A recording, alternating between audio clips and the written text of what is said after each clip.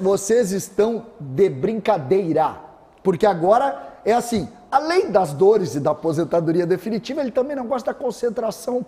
E ele tem relatado lá, segundo o Diogo Rossi, que é o calendário. Eu quero saber há quantos anos nós sabemos o calendário do futebol brasileiro. Tá, mas aí... Quando? Eu vou dar uma informação aqui que eu vou recuperar, que eu dei em novembro. Ai! Quando eu falei que o Suaréz foi... Porque o Suaréz teve um momento de negociação com o Grêmio e teve um momento de negociação com o Inter. E o Internacional pulou fora, e eu aqui e o Baldasso algumas vezes criticamos o presidente Barcelos por não contratar o Suaréz e continuo criticando. Mesmo que o Suaréz vá embora hoje, diga hoje, agora, continuo criticando. Acho que deveria ter contratado.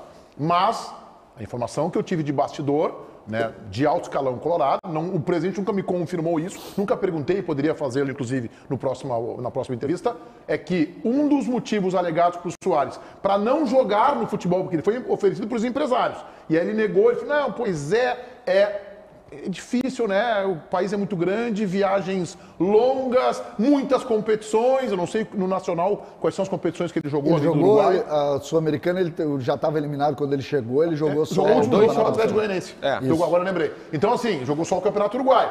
Então, César, é um dos motivos. Só que uma coisa é tu achar que o calendário é apertado. A outra é quando tu aterriza e vê que mas aí ele tá jogando. Ele tá jogando. Como é que ele reclama do calendário se ele jogou tudo? Se ele jogou, porque se ele tá... Por isso que não fecha. Pode estar desconfortável, Meneghete. Né? Ou será que ele está criando um ambiente de saída? Meneghete, mas será isso... que ele está atendendo o pedido do treinador? Meneghete, isso é que não fecha, por isso que a discussão é exatamente essa, tá tudo bem. Só que ele jogou. Tá, mas ele jogou 26 jogos. Ele tem contrato? Não, tudo bem, mas ele chega e diz o seguinte, gente, beleza, eu vou pra lá, tá? Mas tem essa dificuldade aqui. Na informação, então tu tá... Não é, Meneghete, é que não fecha. Não é informação. Eu tenho certeza absoluta. Eu conheço o Gabardo é um dos melhores repórteres que tem aí. É óbvio que a informação o Gabardo recebeu e recebeu de alguém da alta cúpula do Grêmio. Óbvio. Ninguém está discutindo isso. Eu não estou discutindo isso. O que eu estou dizendo é que não fecha.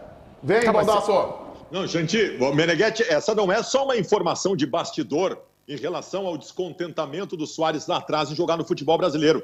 Ele deu uma entrevista com imagem que nós reproduzimos aqui nos Donos da Bola no final do ano passado, antes da Copa do Mundo, em que ele disse textualmente, o repórter lhe perguntou, e o futebol brasileiro? E ele falou, não gostaria de jogar no futebol brasileiro, porque o calendário é muito extenso, é muito apertado, e eu tô em outra vibe, eu quero ficar mais com a minha família e tal. Aí o Suaréz vem para o futebol brasileiro, que ele já disse que ele não gostaria de jogar por conta de um calendário apertado, e colocam ele com todas as mazelas do calendário apertado, participando de quase todos os jogos. Então, ele disse, inclusive, que não viria para cá por causa disso. Ele não tem artrose, ele não está preocupado